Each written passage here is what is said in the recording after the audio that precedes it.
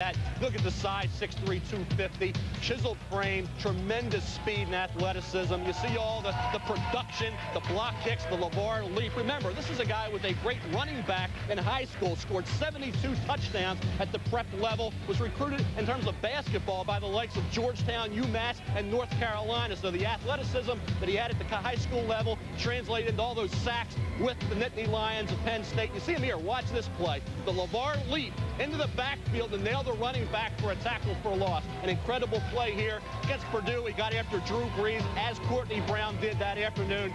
Here against Pittsburgh, this is late in the end. The LaVar leap again, blocking the field goal. And you see intimidation in his game, not just on a game basis in the big games, every week and every time he puts on those pads, he goes about his business in a very workmanlike, very serious manner. Here he drew a penalty flag, took a seat on the sidelines for a while, but when you look at LaVar Arrington, that's what he brings you, that attitude and the emotion and a passion for the game that really, I think, in this draft, you guys, is second to none. I think you see here the causing the interception. This is the A&M game where Jerry Sandusky, defensive coordinator, his last game, LaVar Arrington, Courtney Brown set out to win one for Jerry Sandusky. They shut out the Aggies of Texas A&M. Arrington was the key guy there. And for me, I tell you, it wasn't hard to say, okay, who's the best player in this draft? In my opinion, there's no doubt LaVar Arrington is that player. So what a proud